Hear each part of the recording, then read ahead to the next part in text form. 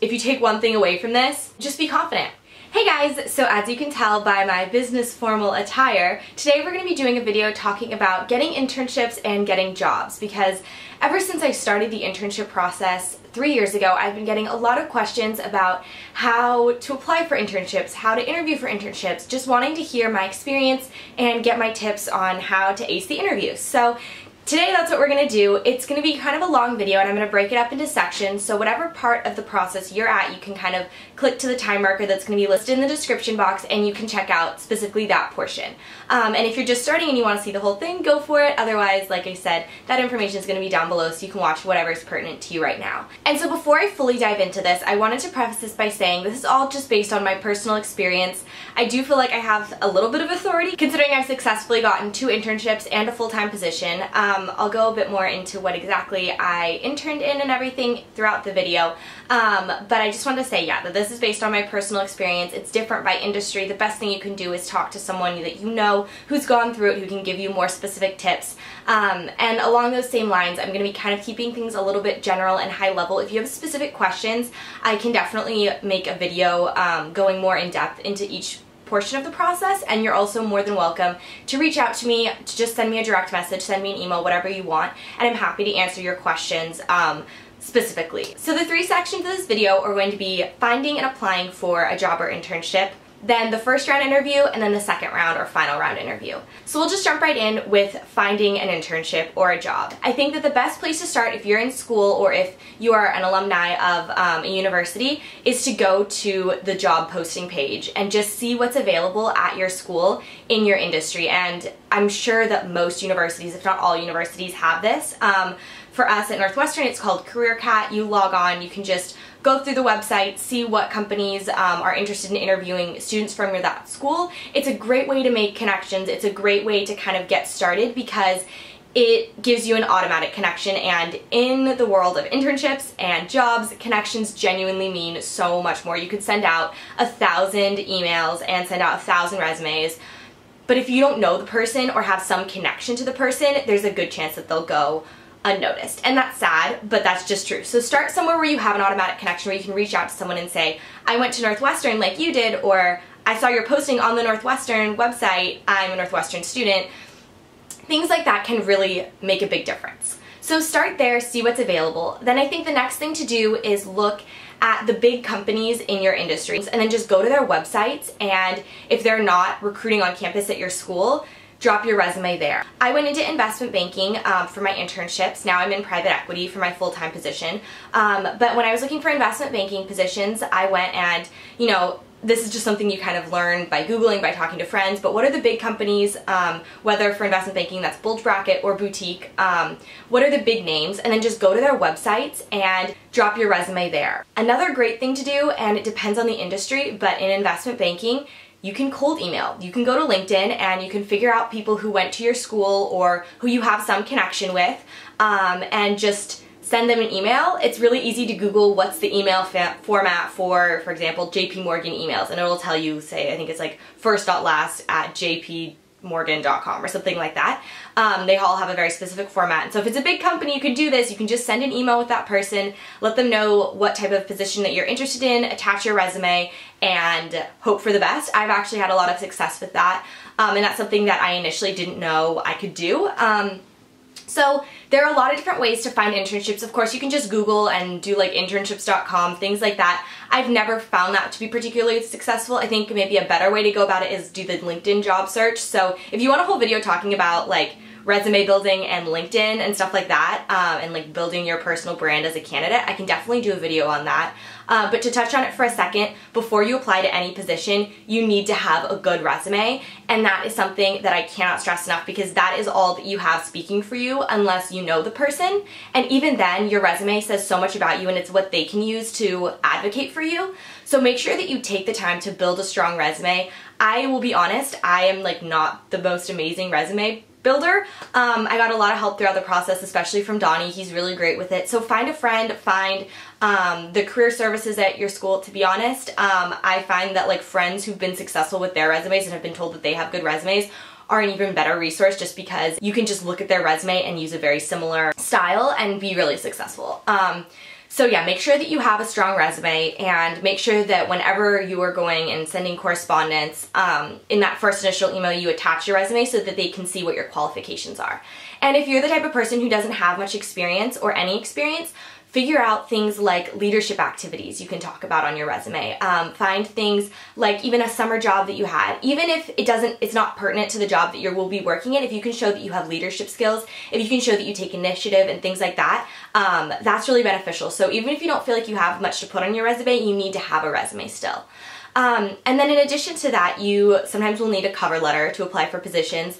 That's a whole nother ballgame. That basically just tells the company why you want to work for them specifically, and should kind of go a little bit more in depth on what you think your skills are. So I'm not even going to go into that in this video. You can Google it. I can do another video on it, but that's something to be aware of. Again, talk to your friends, see who's good at like resume and cover letter stuff, talk with them, have them help you. So then once you've found those positions you can apply for, you're ready to just send in your resume, cover letter if required, and then, you know, in different industries, for example, journalism, I know they require you to submit writing samples. For investment banking, you didn't have to do anything like that. And yeah, once you've applied for the positions, and I do stress positions, you should be applying as many places as possible because it is really competitive. And as much as you may love a firm, it's always good to just cover your butt and apply a bunch of places so you have options, and so that you don't end up in a position where you really thought you were going to get something but you didn't end up getting it and now you're stuck. So apply to a lot of positions and then wait. And then once the waiting process is over and you get an email or a call letting you know that they want to have a first round with you, that's when the real work starts. So when you go into an interview, there's a lot of things you need to have prepared. And I think the two biggest things is your about me, and then secondly is knowing about the company and about the industry that the company is working in. Because I have talked to recruiters, and I actually had a great call with the recruiter at the firm that I'm currently employed at, which is like crazy to say. And on our first call together, I talked about my YouTube, and she talked about how she thought it would be cool if I did a video like this, and I was telling her, yeah, I definitely have been wanting to do one. But she said that her advice to candidates is that you just have to know about the company. And it is so awkward and embarrassing when it's clear that a candidate didn't do any research and doesn't know anything about the company. And so I think that that is like, that's just huge, and it doesn't take that much effort. And really what that just starts with is Googling the company, reading about the company on their website, maybe reading about what makes the company stand out. And so when I'm preparing for an interview, I pull up a Word document and I always just paste my about me at the beginning. And then after that, I'll have the question, why this company? And so from there, I'll just look online, and it's sometimes hard to figure out how they differentiate themselves, and that's okay. If you can talk to someone in the company, if you know someone, if a friend of a friend knows someone, if you can find any way to get on the phone and just hear what someone liked about the company, I think that's great, because then in this section you can say, well, I talked to so-and-so on the phone and they said such and such. And so I think just really talking about in that section why you're interested in that specific company as opposed to some of its other competitors is something that can really set you apart and help you get the position. And then in addition to that, I think it's also important to think about why you want to work in the industry.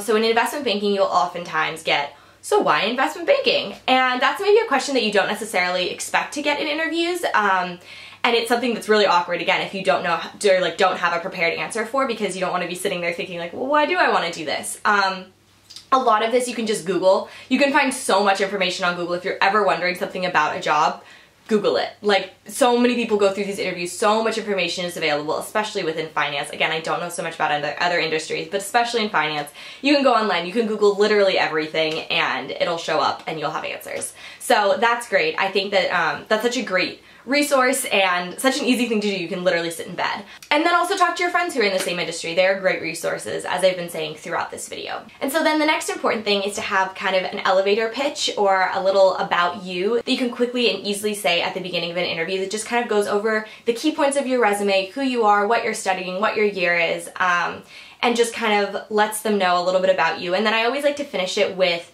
something fun about myself, and so then at the end I'll kind of say something like, and in my free time I enjoy making YouTube videos. And that usually ends up getting us to talk about my YouTube channel, which is something I love to do, and I think something that sets me apart as a candidate. And so finding a way to kind of work in what you're passionate about outside of school, outside of the job, I think just kind of gives you an interesting human element, and I think it's just kind of a nice touch to the end of your About Me. So then when you're in the interview, a first round generally across industries is probably just going to be behavioral questions. I'm not super sure for all industries, but it seems likely to me that they start off kind of easy. They just want to get to know you. They want to hear about your experience, so be prepared to walk them through very specifically what you've done in each position listed on your resume, what you like about your classes. I get asked a lot, why I chose the school that I'm at. And then you'll get like classic behavioral questions, which are things like, talk about a time that you have worked as a team, or how do you deal with situations where you have to correct someone, or how do you manage multiple tasks at a time? And this is somewhat industry specific, I guess. You know, a journalism student might get very different questions than a finance student, but behaviorals are kind of a bit more cohesive across industries, just because they're just trying to get a sense of who you are, how you work with people, how you think. And I think that they're probably the easiest thing to do right. As long as you kind of just familiarize yourself with your resume and think, kind of just do some like reflection about what your skills are, what your strengths are, and just be able to kind of talk about that. That's another one, like what are your strengths, what are your weaknesses? Another one that I get a lot and always kind of threw me in the beginning was, how would 3 friends describe you, or how would 3 teammates describe you? I think that they're really looking for you to kind of be introspective, but then you also have to sum yourself up in 3 words, which is like kind of difficult. So just kind of look online at classic behavioral questions, figure out answers to some common ones, and just kind of be prepared to think on your toes. And when you're answering these behavioral questions, I think the most important thing, other than just being kind of eloquent and confident, is having a concrete example. And so whenever they ask me a behavioral, I start by saying, well, I think a good example of this is, and then talk about a time that this was relevant. So that's kind of the gist, I think, on behaviorals. And I think just going through the interview process, the biggest thing above everything else is being confident. And just going in there with the idea that you're gonna just ace it and you're just gonna be the star candidate that you know you are, and just impress the heck out of them. And then just be confident and enjoy the conversation and just try to get to know the person. They're gonna, you know, be trying to get to know you as well. Treat it like a conversation. And I feel like a lot of times when I fit well with a company, it's just easy and the behaviorals just fly by, and I kind of even enjoy them. And then at the end of each round of interviews, you'll generally be asked, do you have any questions for me, the interviewer? And that's another place where you need to kind of have done a little bit of thinking beforehand, and I always have a couple quick ones that I go to. I like to ask them about what they enjoy working on at that time. Like, what's a project that you're working on right now that you're interested in, or that you can talk about. I like to ask them why they chose the firm that they're working at, and after working there for X number of years, what they like about it. I think that those are 2 things that kind of turn it back on that person. They let you gain a lot of insight into the company. And then in addition to that, if you have any genuine questions, I like to ask generally about the training program that they offer for analysts, because in investment banking, that's really important, as with private equity. So I'd ask about what type of training program they have for people who are getting started. And then any questions that you have based on what they've talked about in the interview, if there's any way you can tie in kind of your knowledge about the industry and about the company in through these questions that makes it sound like you know about the company and you want to learn more, I think that that is like really, really helpful. Sorry, this hair is bugging me. And then once you're off the phone, wait a little while and then send them a thank you email. I think that that does so much. They should give you their email at the end of the call. Generally, they'll say, like, if you have any questions, you can reach out.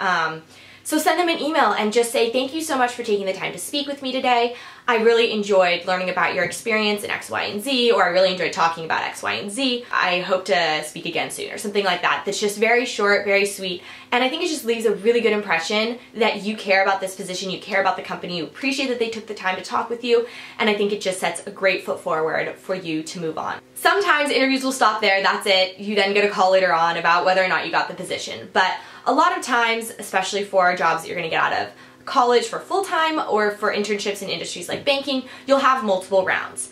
So the first round's pretty easy, more informal, and then the second round and third round are a little bit more difficult, and they involve technical questions. So this really varies based on industry, and this is where I can only speak to banking and private equity, and honestly not even private equity because it was kind of a unique experience. And I can also speak towards consulting because that's something that through this private equity company I did some consulting type interviews. And this is where you have another step forward where you really have to do more preparation. I think the biggest takeaway from this is figure out what the industry standard is and figure out how you need to prepare to be successful and what to expect. So for banking, this preparation should start well in advance because the technical questions that you'll get asked are difficult and not something you will have seen coming out of college unless you went to a school that taught investment banking courses, which I didn't even know happened, but apparently there are. The way to start this is to get guides, and you can buy them. A lot of times you can find them from friends who have them, who can like pass them on to you, buy books, things like that, and just study. It's honestly like taking another class. You just have to read through these, start memorizing them, and then be able to come into an interview and basically have an oral exam where you just get asked questions and you have to regurgitate information. But you have to make sure that you understand that information because when they ask you about it, they may take it a step further and they may get to a point where they're really trying to see whether or not you just memorize or if you actually understand what you're talking about. So I, again, won't go into too much detail here just because for a lot of you are probably not going into banking, so it's not going to be helpful. But I think the biggest takeaway from this is figure out what the industry standard is and figure out how you need to prepare to be successful and what to expect. Because the worst thing is going into an interview, having no idea what to expect, and then getting completely blindsided and just bombing the interview because you didn't know what was coming, when you could have otherwise known and prepared. So figure out based on company, based on industry, what you're gonna be asked when you come in and try to be as prepared as possible. And then like I said, just go in, be confident, have a good attitude. If you don't know the answer, give it your best shots. You can be honest, you can say, I don't know, but that I don't know has to be followed by a but. And you have to say, I don't know, but this is how I would think about it. Or based on my understanding of this is what I can say about it. And just give them anything to show that you're interested. And then I think it's really important after that to ask them, so how would you go about thinking that? Or what is the right answer? And I think just doing that shows them that you want to learn, that you're not just there to regurgitate information, but that, you know, like on the job, when you make a mistake or when you don't know something, you want to learn from that. And I think that that's the best thing you can do in one of those scenarios where you end up in a position where you actually didn't know the answer. So yeah, then, like I said, just confidence, going in, feeling like you can kill it. If you make a mistake, running with it. Honestly, joking around is okay. Sometimes I would get asked mental math questions in interviews. I'm not that great at mental math. I will be like the first to admit that. And so in my last investment banking interview, I got a mental math question and I thought about it for a second. I got the right answer, but I felt like I was kind of slow. And so I was, you know, I just kind of made a joke and I was like, whew, wow, haven't done mental math in a while. And it's funny because in investment banking, mental math is really not required. They just kind of do it to test your quantitative skills. But you use Excel all day. So then me and the interviewer ended up just joking like, oh yeah, like, you know, it's really essential to the job. And that was just a great way to kind of feel a little bit better about the interaction, feel a little better about myself and the answer, make the guy laugh. It was fine. So just have a good attitude and go in there being the type of person who they would want to work with. Because I think at the end of the day, if they're faced with a candidate who has excellent technical skills, but isn't personable and isn't someone that they would want to work with, and then they're faced with you who maybe have slightly less strong technical skills, but a great personality and you seem teachable, they'll pick you because they want to be around you and because they believe that they can make you just as successful as a person who has a strong technical skills. And so I think that that is the biggest thing to remember. Just go in there and blow them away and have confidence in yourself. So I'm actually late for a meeting now, but that is kind of my overall advice, tips and tricks on applying for jobs, interviewing for jobs. Just if you take one thing away from this, do your research about the company, know how to talk about yourself, and just be confident. And I think that that is just, at the end of the day, all you really need to be successful and to find a position. And just don't give up. Just apply to as many places as you can. Take as many opportunities as you can. Try your best. And I think that if you are really putting it all out there, then you're going to have a good outcome. So, like I said, please let me know if you have any questions in the comments below. I'd be happy to answer them. I know that this couldn't cover nearly everything. I'm going to be doing another video where I talk more specifically about my internship experience and then how I transitioned from internship to full-time. And I think that that is kind of an area that I feel like I haven't touched on in this video, so know that that's coming, but this is a very long video, but I wanted to give you as much information as I could in this time period. But like I said, I'm now 3 minutes late for a meeting that is 10 minutes away, so I gotta go. Thank you guys so much for watching. I hope you found this helpful, and again, feel free to message me, feel free to comment below. I will definitely answer your questions. I hope you guys enjoyed. Good luck, and I will talk to you all in my next video. Bye, guys.